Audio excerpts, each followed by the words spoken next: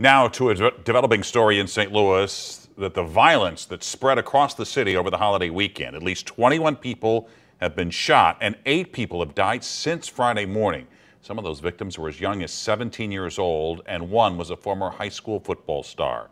This morning, the Downtown Engagement and Public Safety Initiative had its weekly meeting, and 5 on Your Side's Mercedes McKay questioned safety leaders today. And so, Mercedes, what are police saying?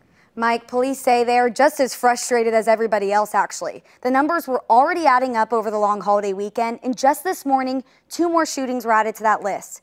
This is making law enforcement question if what they're doing is enough. It was a quiet afternoon in downtown St. Louis on Tuesday. But just that morning and over the long holiday weekend, it was a much different story. Unfortunately, 8 people were killed since Friday morning, and more than a dozen shootings across our city. St. Louis Public Safety Director Dan Isom addressed the violence in the Downtown Engagement and Public Safety Initiative meeting, describing the weekend as difficult for both downtown and across the entire city.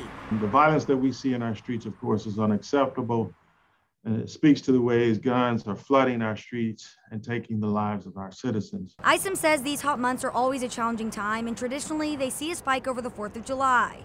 But the last 4 days seem to catch officers off guard. Certainly up until this weekend, we felt that we were deploying people in the right places and at the right times. But certainly this weekend was not what we expected. Unexpected events not only for officers, but also victims' friends and family. Specifically those who knew 25-year-old Damion Baker, who lost his life early Sunday morning just south of Busch Stadium.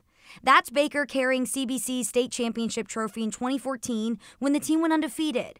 Baker went on to play college ball at Holy Cross. I don't put one life above the next, but especially when you're not out here doing anything to harm anyone and it just comes to you. Just this summer, St. Louis police officers moved to mandatory 12-hour shifts. But after the past days filled with tragedy, city leaders expressed there may be room for adjustments. We'll continue to look at what we're doing and try to improve. Now, in comparison to the past 2 years, homicide numbers are down across the city. We still have several unanswered questions, though, about the shooting that killed Damion Baker. Like who's responsible and how the female victim who was with Baker is doing. Police told me today when I asked them they have no new information at this time. Thank you, Mercedes.